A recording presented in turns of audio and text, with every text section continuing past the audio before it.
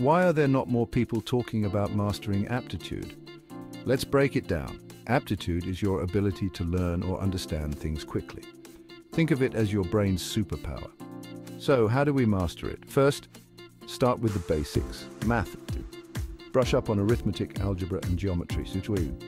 These are your building blocks. Next, dive into logical reasoning. Practice pattern recognition, sequences, and puzzles.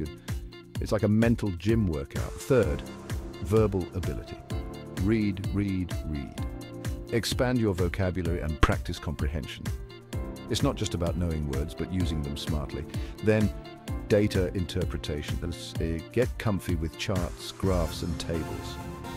They tell a story. Learn to read it finally. Practice, practice, practice. Use online tests and mock exams to hone your skills. Consistency is key.